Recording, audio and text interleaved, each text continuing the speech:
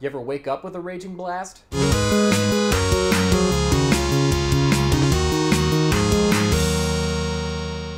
What's up guys, David 122 and it's list day. Ah yes, list day. And today we are continuing our look at every main set of the game, the Raging Blast. It's the set with the power tool dragon. Interesting thing about this set is we got some Morphtronics, we got some Black Wings, and I believe this also introduced those immortal things, the Nazca line guys. So that's neat. Anyway, if the video looks a little different, it's because I'm recording during the day and I got a new overhead light.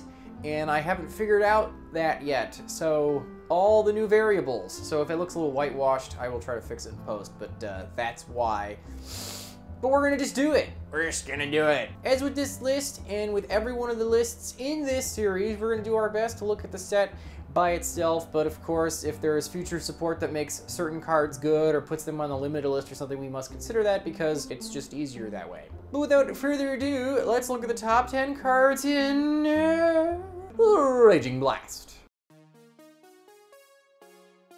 Number 10 is Snowman Eater. This level 3 Aqua monster has the following effect. If this card is flip face up, target one monster on the field that's face up and destroy it. Unlike Man-Eater Bug that destroys anything, this can only destroy face up monsters. Plus, this is also not technically a flip effect because it doesn't say flip in its skills. Those are called skills, right? As well as it doesn't say flip, yeah, so you can't knock it, I guess. I'm not sure what the advantage of making this not an actual flip effect monster is, because it doesn't really work any different. Effectively, it functions exactly the same way. I guess you can't use Nobleman of the Crosso on it to hit all the other copies. However, you also are ostracizing it from all the flip effect support. So I don't know, it's super weird. I don't know why you would do this. But what it does got is a big old booty. Also, I'm pretty sure the Snowman Eater isn't actually that snowman. I think it's that weird gremlin thing that's under the snowman that I only noticed when I made this video. I've never really paid much attention to this card. It's a little old. That should give you kind of an idea of what the set is like. But anyway,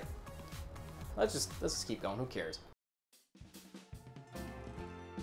Number 9 is Morphtronic Scopin. It's like a transformer. This is the transformer archetype, and they have forms. They're either a little robot guy or the household item or whatever they are. And that is exemplified by the fact they have different effects if they're in attack or defense position. That's a neat card design. What's Scopin do? If it's in attack position, you can special summon another Morphtronic from your hand. It's gotta be a level 4 and it's destroyed during the end phase. However, this thing's a level 3 tuner, so it's probably not sticking around anyway. You're probably making like Power Tool Dragon or something with it. So yeah, we're still relatively early. We're only a couple sets in of the Synchro era. You know, kind of getting closer to the middle, but we're still in the first half. So any of these monsters that toolbox out another monster onto the field, even though it's from your hand, which is a little clunky, means you have to have some setup, but assuming you're playing Morphtronics in a full Morphtronic deck, you probably drew 2 monsters, right? So like, if you opened well. So this is probably going to function. You're probably making a synchro play. That's pretty handy. This kind of inherent special summon from the extra deck is still relatively new at this point. And because it's synchro summoning, it's like the hardest one to do it because your levels have to add up to something that your extra deck actually has. So you have to like toolbox the right levels and then like do math. So, you know, that's something that this deck actually has a tuner that does it. So it's like, it's got everything you'd need. And if it's in defense position, it can become level 4. Since this deck's tuner can modulate its level, it means that you have a more varied extra deck and different toolboxes. That's just cool. Not to mention being a light machine is, you know, that's pretty solid typing. So cool. Scopin'. We also got Ojama support in this set for some reason.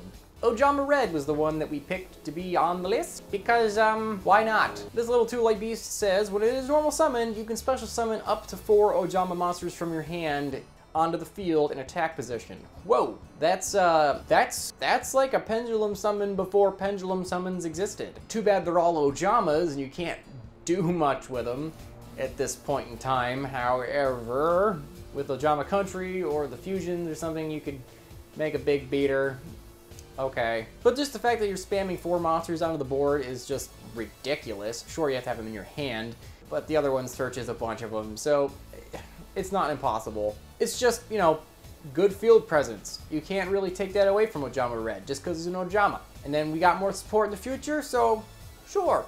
Number 9, see, 9, 8, 8. That seems fair, right? Feels fair.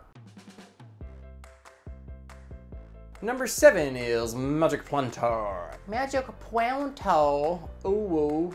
Why did I do that? Magic Planter is a spell card that reads, send a face-up continuous trap card to the graveyard to draw 2 cards. Now this would have been higher on the list if it wasn't for its even card advantage and the fact that it's a little slow. You need a face-up trap card, so that means even though this thing is a spell, it still needs to wait a turn to use it so that you can actually get a face-up trap card on the field.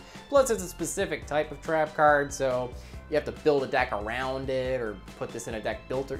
It's not the most consistent draw card in the world. And that's also like kind of an odd concept to think about, a draw card that's inconsistent. It's like, I don't want my draw card to require setup because the draw card's supposed to be getting me to my setup. That's like a catch-22, stop it. That's why we can't have Pot of Greed, because it's just so free. However, in the right deck, this card is a really nice comeback move. It's a great way of getting like a Call the Haunted off the field that's not doing anything anymore. So, or Floodgate, maybe your maining goes in match and your opponent's, and it's like game 1, you didn't know what your opponent was, so you flipped it on him hoping for the best and it didn't work. So now you got this dumb Floodgate that's not doing anything, so you get that off the board because, you know, whatever, you might as well. So it does definitely get rid of field waste, which is super neat, and maybe those 2 cards are replacing 2 cards that weren't helping you, so not super bad. Sit around all day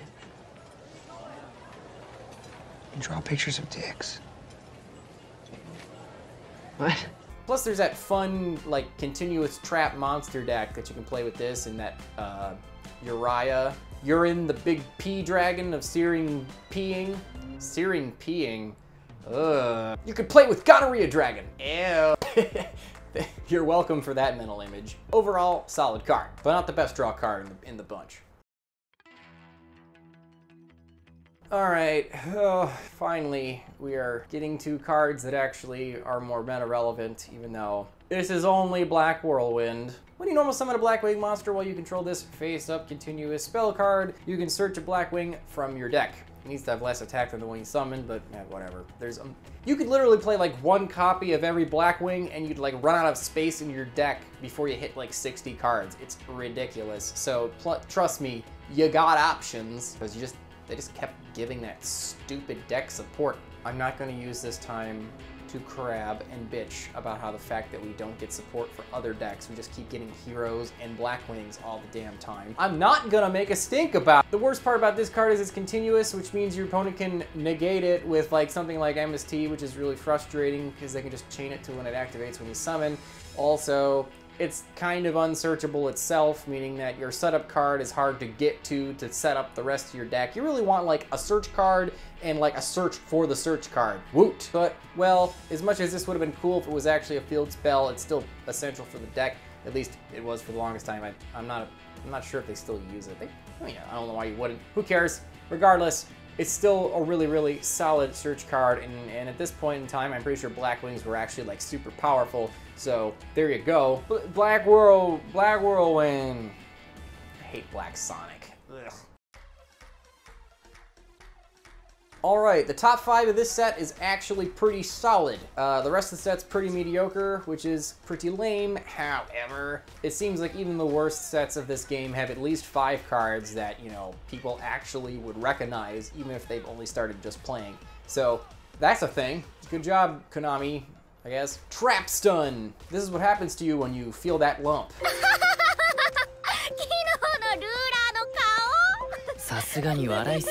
I had to make some joke. Negate all their trap effects for the rest of this turn. It's a trap card itself. Ah, a 1-turn, what is it, Imperial Order? No. Royal Oppression? Is that what I don't remember. It's that continuous that negates all the other traps. It's a Jinzo for a turn. This is handy if you have traps yourself in your deck so that you don't like turn off all of your stuff like going forward.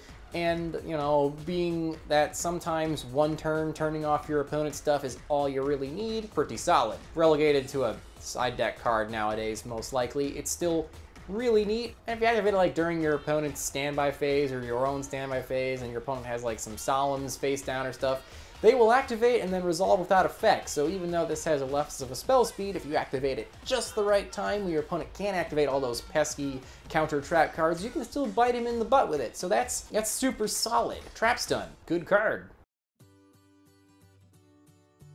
All right, you boyos ready for what should probably number one if we didn't just adhere to the limited forbidden rules that all of these lists adhere to, because I need to be at least somewhat consistent. Otherwise, it's just utter chaos. And that is Forbidden Chalice. Ooh, Forbidden Chalice is a quick play spell, which doesn't really matter what a quick play spell's effect is. The fact that it's a quick play spell automatically means it has a lot of inherent utility, just whether or not its effect is good or not and puts all that utility to waste. But, Chalice definitely puts that quick play spell utility to some serious use. Target a face-up monster in the field. Until the end of the turn, its effects are negated, but it gains 400 attack power. So it's like your breakthrough skill, but it gives that monster an attack boost to offset the fact that it is a spell and not a trap, making it inherently a little faster. You'd think that would be like a neutering to the card, a nerf, but no, it's actually a boon in a lot of cases. You can use it like defensively during like damage calc to raise your guy by 400 attack to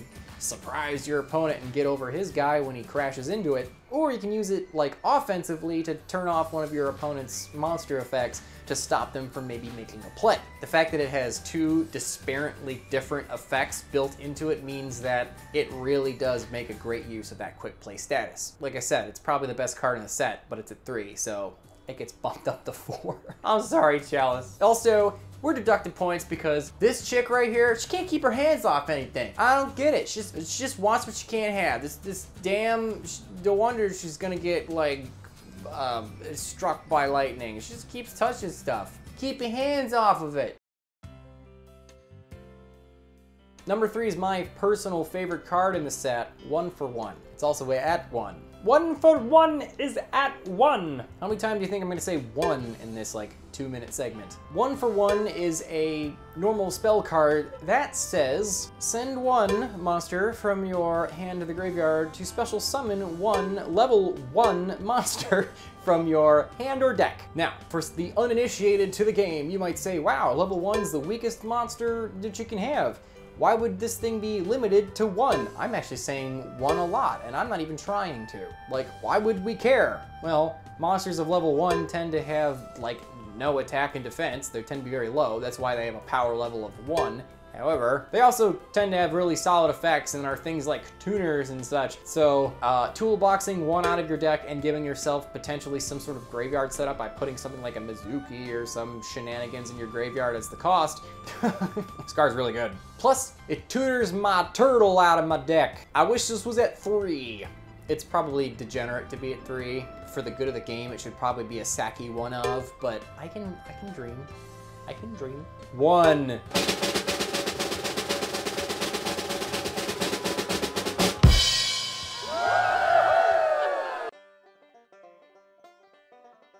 Number 2 is Deep Sea Diva. Deep Sea Diva is a weird one. She probably could have been 3 and 1 for 1 could have been 2. It's hard to say because like Deep Sea Diva's been in competitive mermails for a very, very long time. So she's got a lot of success.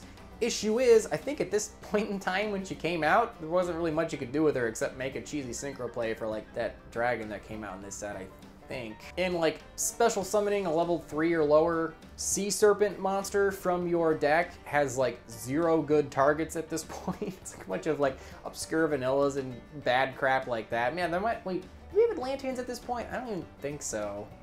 But yeah, so like at the time she had like cruddy targets, but now she's got all the targets in the world and has a home in a really good deck, so take that one as you will. But like as we said before, a tuner monster, now at this point, tutoring a monster out of the deck, and not just the hand, is like really, really solid for your synchro summoning. So I actually got a new mechanic for you. Oh yeah? What's it called? It's called synchro summoning. Oh! How does that work? Well, we have these new monsters called tuner monsters. Yeah? And you can special summon inherently a monster from your extra deck as long as you have a monster on your field and a tuner monster and their levels equal the monster on the extra deck card. Oh, That sounds like it'd be really difficult. Oh, it's actually gonna be super easy. Barely an inconvenience. Oh? Yeah, we'll just have the tuner monster summon something from the deck. Oh wow, any excuse. She's a really solid card, and she's like a wine. She's got better with time. Hey! And for the honorable mentions, the first one we have is Alien Dog. Much spaceship, very probe, wow. Alien Doge is an interesting card because kind of follows that theme that we've had this whole video. Stuff summoning other stuff when you summon stuff. If you normal summon Alien, you can special summon this thing from your hand, then put 2 A counters on monsters your opponent controls. Woot. So it gets you some board presence, it forwards your game state by putting those stupid alien counters on stuff, and presumably, you know, you might be playing, was it Ammonite or whatever? The alien tuner, you try to make Golgar or whatever you're trying to do. Neat. It's what you want to do. Pretty sure you can make Golgar. I think the tuner's a 2, or is the tuner a 1? It might be a 1. I think you could play it like in Blue Eyes, right? Oh god. I don't remember, but it gets you crap on board. What do you want from me? The other honorable mention is Mirror of Oaths. It's a trap card. When your opponent special summons a monster from the deck, you can destroy that monster and then draw a card. It's gotta be main deck, so you can't use it against, like, you know, a synchro summon. Lame.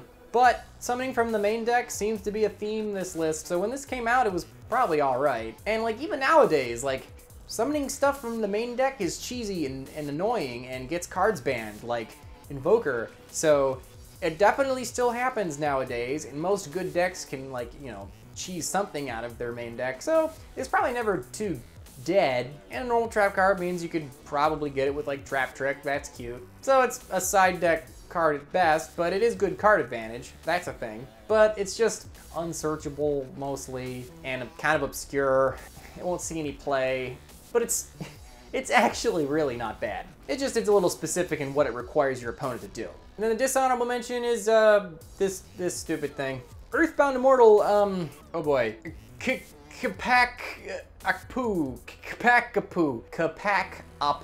It's a pack-a-poo-poo. The Earthbound Immortal techniques are at least interesting concept designs. They're all based on the Nazca lines in Mexico that like came to life or whatever. I didn't watch 5Ds very much, so I'm assuming there's some anime lore behind these things, but that's kind of cool, I guess. I think this is the Spaceman one. And all the Earthbound Immortals have this dumb effect where they can be the only one on the field and they kill themselves by card effect if you don't have a field spell card.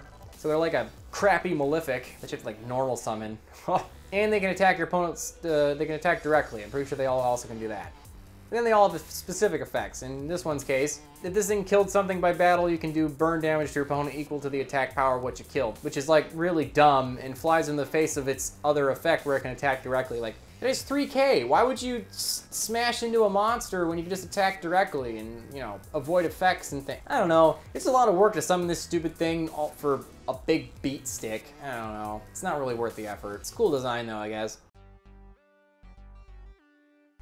And before we get to number 1, today's sponsor is MetaMats. Why wouldn't it be? If you guys want a custom cloth playmat, go to their website and use the promo code TROLLMETA and you get 10% off. It helps the channel, helps them, it helps the world and the economy, I guess. And you can get a cloth playmat, like one of them Spellgrounds type deals. Put an image on it.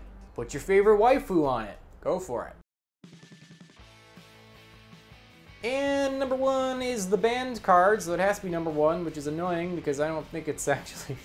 Well, okay. Phoenixian Cluster Amaryllis. It's a level 8 plant with 2200 attack and 0 defense. It's a fire attribute. That's interesting. Phoenix, I guess, right? Why would this thing be banned? I have no idea. Well, what does it do? This can't be special summoned except by its own effect or this Phoenixian Seed card. Whatever. If this card attacks, destroyed after damage calc, regardless of what happened. Okay, who cares? If this card you control is destroyed instead of the graveyard, do 800 damage to your opponent. Burn damage. Cool. During your end phase, you can banish one plant from your graveyard to special summon this thing from the graveyard to the field in defense position. Now that sounds really clunky and bad. Why would this ever be banned? Well, it's not once per turn, and I believe the combo was with Topological Bomber Dragon. Basically, you just keep summoning this thing from your graveyard into a zone that Bomber Dragon points to. Bomber Dragon blows it up, and then, you know, puts this thing back in the graveyard to resummon it, do the 800 damage, blow it up again, blah, blah, blah, blah, blah, blah, blah, until you know, as long as you have a bunch of crap in your graveyard, which are probably like, you're playing plants, so it's probably like a bunch of Lone Fire Blossoms or some cheese, you can just do a bunch of burn damage. And a burn loop card yeah, it's I can see why you'd ban it. It's not a hard once per turn. I don't know why they just don't errata it. Like, would anyone care if this got a hard once per turn? No, but whatever. That's your number one, a space weed. Sweet. Anyway, guys, that was Raging Boner. It's an interesting set. It's okay. Rest in pepperonis there, Power Tool Dragon. You didn't make it. You're kind of bad. But anyway, guys, let me know what you guys think of the list. It was certainly one we had to get out of the way. And remember, guys, if you don't troll the meta well, I will see you guys next time.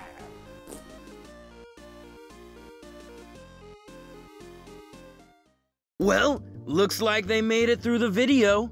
But you'd still be a slacker if you didn't subscribe up there. Maybe you should check out one of these other videos. Maybe then you'd actually be a decent opponent for me.